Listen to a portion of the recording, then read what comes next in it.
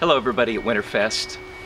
I'm on my way to a half Ironman. I've done several triathlons and marathons in my life, but this is the first time for a half Ironman. We'll jump into Table Rock Lake in Missouri, swim 1.2 miles, and then we'll get out and bike 56 miles and end it by running half a marathon, 13.1 miles.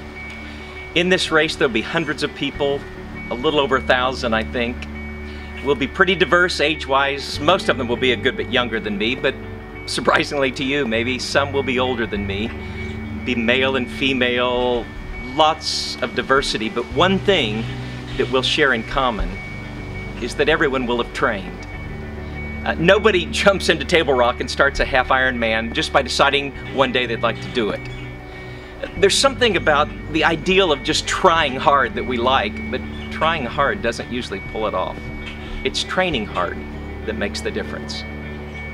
Those of you who are good at baseball, you didn't just wake up one day and decide to try really hard to hit a ball. No, somebody threw you thousands of fastballs and curveballs and change-ups until it became second nature. You learned how to hit. Same with throwing the ball. And those of you who are good at volleyball, those of you who are good at singing, those of you who play an instrument, it came down to the discipline of practicing again and again and again. In one of his books, the Apostle Paul said to train yourself for godliness. Now that doesn't mean Paul was some kind of legalist. He just knows the way things develop. They develop by discipline, by day after day after day, giving an emphasis to something.